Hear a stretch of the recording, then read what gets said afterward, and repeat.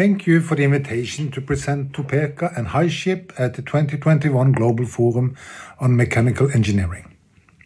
Transportation is one of the largest CO2 emitters, and it is important to share and discuss various solutions to decarbonize transportation. My name is Steinar Madsen, and my position is CEO at Topeka, a company within the Wilhelmsen Group. As a maritime group, we are investigating opportunities for zero-emission shipping. First, a few words about Wilhelmsen.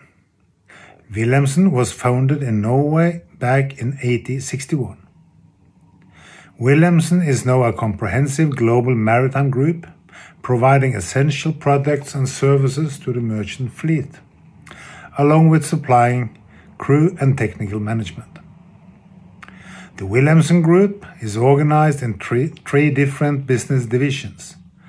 The first leg on the right side is the strategic and financial investment, where our existing shipping and logistic activities with ownership in Wallenius Wilhelmsen and Hyundai Glovis. The second leg on the left side is the Maritime Service Division. And the third leg is the newly formed New Energy Division. This new division has two focus areas, offshore wind and hydrogen value chain. The rationale for establishing these new areas was to address the energy transition from fossil fuels to renewables and the hydrogen value chain to decarbonize the shipping industry. Topeka is a part of the New Energy Division, where our ambition is to build and operate zero-emission vessels. Maritime transport is responsible for about 2.5% of global greenhouse gas emission, and these emissions are projected to increase significantly if mitigation measures are not put in place. The International Maritime Organization, IMO, have a strategy to reduce CO2 emission per transport work by at least 40% by 2030 and towards 70% by 2050. To be able to meet these targets, there must be an energy transition from today's heavy fuel to other energy carriers. The maritime industry have done a number of energy transitions through the history. Our first vessel in Wilhelmsen was a zero-emission sail ship, before we transitioned into steamship with coal and from there to engine ship with oil. Therefore, we believe that maritime sector could be an important area to innovate and develop carbon-free energy carriers. Vessel gives great opportunities for testing various solutions. It is possible to install backup powertrains, hybrid solution, and thereby reduce the consequence of technical failure. Vessels have large capacity for carrying various fuels, in addition to engineers and other technical personnel, all important in the first innovative phase. We believe that development of carbon-free solution will start with domestic projects, heavily depending on each country's public support and each country's ambitions. In the first phase, there are limitations in regulations and legislation, lack of class rules, etc., which makes it difficult to introduce international service, prerequisite global standards.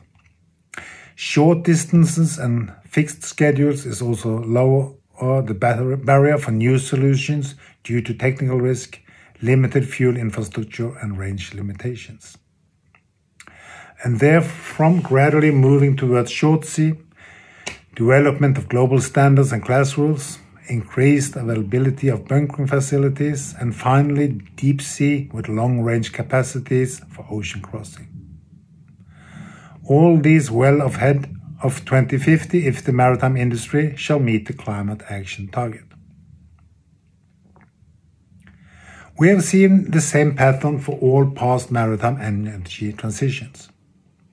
From sail to the first steamboats with limited cargo capacity due to ineffective steam engines and huge need for bunker coal, and limitations in oil bunkering facilities, which was the main hurdle for the first diesel-powered vessels. In modern time, we have seen the same development in the transition to LNG-driven vessels. First domestic to prove the technology, and with limitations in availability of LNG bunkering facilities. Here illustrated by the Norwegian LNG-fueled road ferry Glutra, set in service back in year 2000. Very short distance and regular and fixed service, calling same ports, enabling LNG bunkering. Then gradually larger vessels and longer endurance. Platform supply vessels, encouraged by the oil companies to develop new end use of LNG. Then in 2014, short sea vessels, long range and international class standards, and finally today where a great number of deep sea vessels are ordered for LNG or LNG hybrid solutions. But still, after 20 years development, LNG as a fuel is not widely available at all larger ports. Now we see the early phase of the next energy transition from carbon-based fuel to no-carbon fuel based on hydrogen. And when we are talking about hydrogen, we include all hydrogen variations. If it's compressed, liquid, or treated into ammonia or LOHC. We believe various applications will have various needs, and there will be opportunities for all hydrogen variations. And we have the same approach to green or blue hydrogen. There will be need for all clean hydrogen produced at a reasonable cost. Energy transition to hydrogen-based fuels will most likely follow the same development pattern as all other energy transitions in the maritime sector. But hopefully we have learned some lessons enabling to speed up. As we have discussed, it's taken more than 20 years for LNG, and we need to cut down the transition time to meet global ambitions. The first vessel under the hydrogen in this slide is the Norwegian road ferry Hydra. It's a LH2 battery hybrid set in service this fall. The Norwegian road authorities has utilized the purchasing power to challenge the maritime industry to develop new solutions. LNG back in year 2000, hydrogen in 2021, and in between they also encouraged the first battery electric ferry Ampere back in 2014. And the second vessel on this slide under hydrogen is the Topeka high ship, hopefully set in service in 2024. With the Topeka high ship project, we are trying to utilize experience from earlier energy transitions. The project is covering fuel production, fuel distribution, and end-user vessels, and thereby hopefully avoiding the chicken-egg dilemma, which has slowed down the LNG rollout. And very essential, the Topeka high ship is not a research pilot, but it's a full-scale commercial maritime service, covering a real transportation need for the oil and gas supply chain on the west coast of Norway. The service is linking supply bases and ports between Mongstad in north and Stavanger in south in the weekdays, and including Kristiansund in the weekends. Currently, most of the cargo today is transported by truck. And the cargo owners are demanding high frequency and regularity. Therefore, we need to build 2 vessels for the service, enabling daily departure in both directions. The vessels fueled by liquid hydrogen is designed by LMG Marine. This is an experienced designer for low and zero emission solutions, including the hydrogen ferry Hydra shown on the earlier slide. We have prioritized fast and efficient terminal operation. Therefore, we are only utilizing the main deck for cargo. Efficient port operation enables the service speed to be limited at only 12 knots or even lower. And the power demand is approximately 2 megawatt. In total, we are planning to install 3 megawatts PEM fuel cells on the vessels. The LH2 tank's capacity to close to 100 cubic meters allow the vessel to sail for 2 days between bunkering. It's not easy to see maybe on the drawing, but all hydrogen equipment from the storage tank to the vaporizer and to the fuel cells are in open space at upper deck. This is to avoid any hydrogen trapped if any leakage occur. The zero emission range for Topeka high ship will be approximately 400 nautical miles, which is a major step on a road to achieve zero emission solutions for larger applications and deep sea vessels. We will also install a backup diesel generator to secure redundancy. The fuel will be delivered by Aurora. This is a partnership between Equinor, BKK and Air Liquide.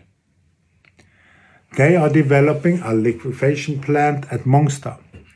This is a small plant to establish the first complete supply chain for LH2 from production through logistic to end user, and thereby a full-scale demonstration of liquid hydrogen as maritime fuel.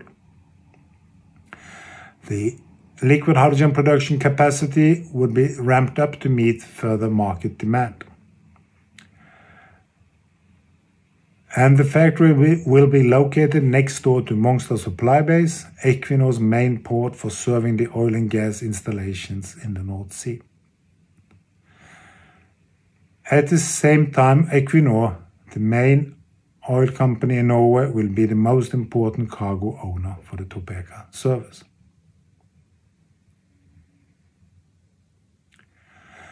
The Topeka vessels shall also be used to distribute hydrogen as a cargo from production sites to hydrogen terminals at supply bases and ports. We believe that ISPS-controlled ports is well arranged to be hydrogen hubs with established security system and port operators trained for handling dangerous goods. There are several projects for green and blue, compressed and liquid hydrogen within the Topeka service area. Hopefully, the Topeka vessels can provide safe and emission-free logistic connecting hydrogen producers and hydrogen end users in this first development phase. So we plan to develop flexible hydrogen hubs at the supply bases controlled by Wilhelmsen Group, with depot for storing hydrogen and bunkering arrangement for vessels and filling stations for trucks and buses. The hydrogen volumes will be transported on Topeka and stored at the terminals. In the first phase, we plan to use the same containment through the supply chain from the factory to the end user, ISO containers or tank trailers. One major challenge has been to develop bunkering solutions. As shown on an earlier slide, all the hydrogen equipment on the vessel is located on upper deck, approximately 50 meters above quay level. For security reasons, we have decided not to have any bunkering lines on board the vessel. Hence, the bunkering port need to provide a bunkering tower with lines connecting directly to the vessel's fuel tank. By this, all need for cooling and flushing of the cryogenic hydrogen lines will be at the bunkering port and not a part of the vessel operation.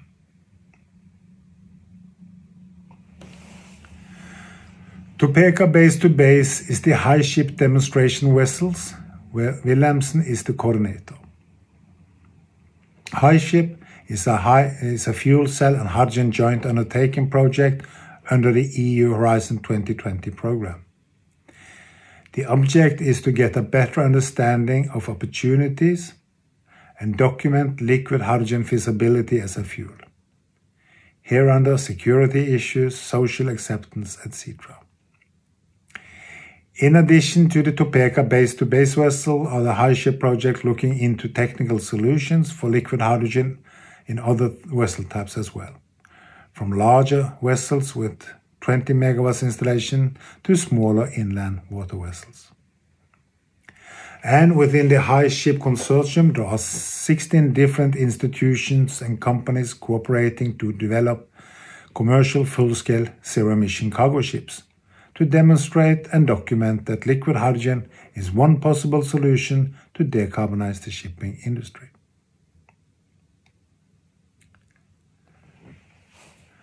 And these slides show the timeline. Topeka has been awarded investment support from the Norwegian government in addition to the EU High Ship. And the transportation need between supply bases and Equinor's ambitions to decarbonize the logistic is well documented. The project is now depending on Aurora's final decision to build the LH2 factory at Mongstad. Currently, there are not any LH2 available in Norway. And the liquid hydrogen factory shall take the final investment decision this fall. As soon as possible after a positive investment decision, we will start yard tendering and hopefully entering into a shipbuilding contract early next year.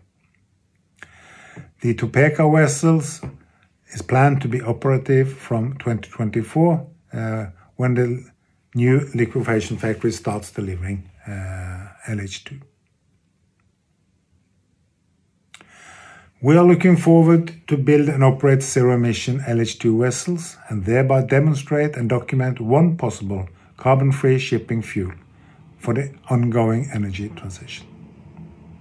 Thank you for listening.